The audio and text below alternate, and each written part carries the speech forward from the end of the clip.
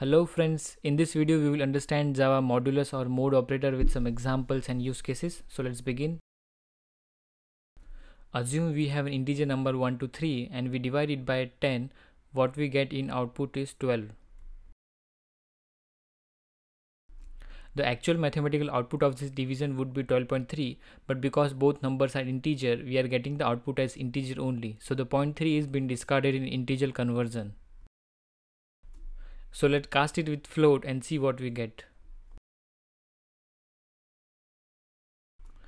We are getting 12.3 here. So we can say that when we divide number 1 to 3 by 10, the value after decimal point, which is 3 in our example, is the remainder or leftover value. And using modulus operator, we can get that value directly. So when we do 1 to 3 mode 10, we get 3 as output. It means we can get remainder of the division operation directly using the mode operator. Okay, now let's see some actual use cases of when we need to use it in our programs. First common use case is when we want to check if the given number is odd or even. When a number is perfectly divisible by 2, it means the remainder of the division would be 0. So let's try it with some examples. Here we can see for the first two numbers the output is 0, means those numbers are even as those are perfectly divisible by 2, and the other two numbers are odd as there is remainder left over. So we can use the same logic in if condition like this to check if given number is odd or even. Simply by checking if the remainder is 0, it means it's an even number, otherwise it's an odd number.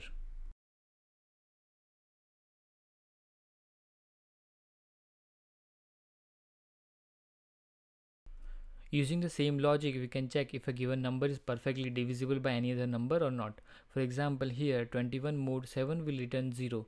So number 21 is divisible by 7.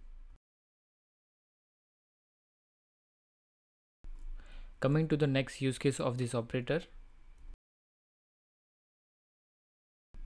Whenever we want to split the digits of an integer, we can use the mode operator as we have seen in the first example of this video.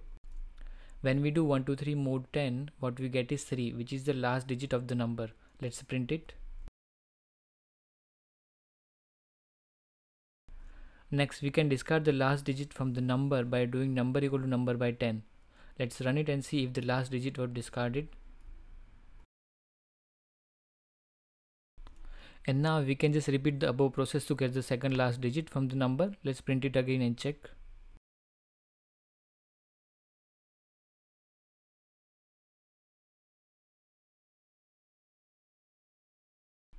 This way we can just run these two lines in a loop to split out all the digits from the number one by one.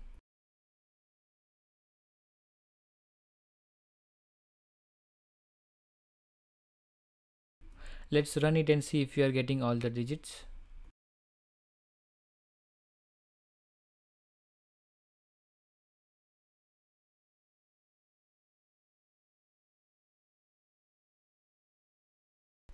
Trying another example, the same way, even if the number is a bit bigger, we can easily get individual digits from the number.